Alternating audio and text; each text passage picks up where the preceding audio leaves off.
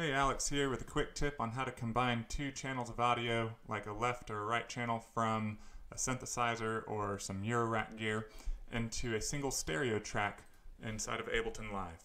So the first thing you're going to want to have is 3 audio channels, one for your left channel, one for your right channel, and then a third that's going to be set to no input that will be receiving both of the tracks of audio and combine them into the stereo.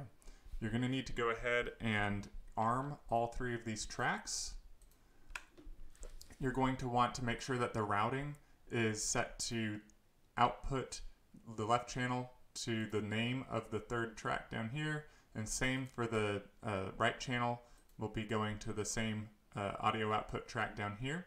You're going to want to hard pan all the way left on your left channel, and likewise you're going to want to hard pan all the way right on your right channel, and then you're going to want to make sure that all of your inputs are armed, and we can go ahead and play an example that I have here set up from one of my Eurorack modules called Clouds. It outputs a left and a right channel separately.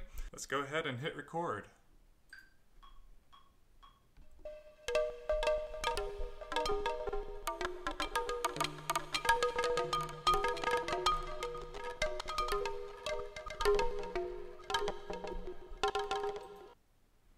So from this we can see that we have our left channel and our right channel being combined into the third audio track down here.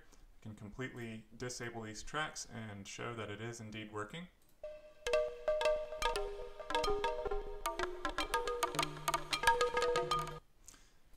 You might be wondering why this would be useful. After all, we could just simply record into 2 adjacent inputs on our audio interface and use a stereo input.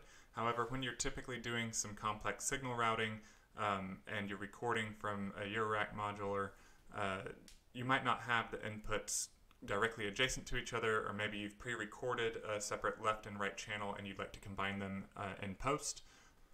Hopefully you found this tip useful.